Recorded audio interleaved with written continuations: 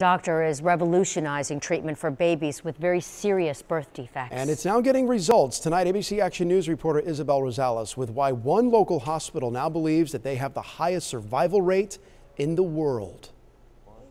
Whenever Arabella cries, it's okay, baby. Parents Mindy and Christopher Kaler only feel joy.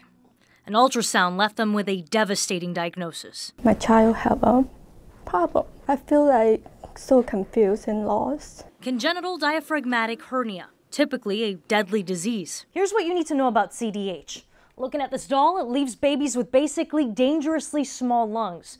Only about 50% of them live past their first 6 months. With just a 10% survival rate, they were hopeless and heartbroken until a support group connected the Kalers from California to this hospital and Dr. David Kays. And he said, I will tell you that she has enough lung to survive. He said she may not win the marathon, but she will participate. And he gave us an 85% chance. We believe we have the highest survival rate in the world. At 95%, it's sparking a surge of patients from all over the world. Part of Kay's secret to success is taking the risk of surgery. Doing a major operation on a baby whose blood doesn't clot is a scary thing and leads to a high risk of bleeding. Open your hand. You're such a strong little girl. Kays wants other hospitals to be as successful. He's working on publishing his data in a medical journal, giving more of these newborns back their ability to cry and saving their lives. I was waiting for the whole time to hold her.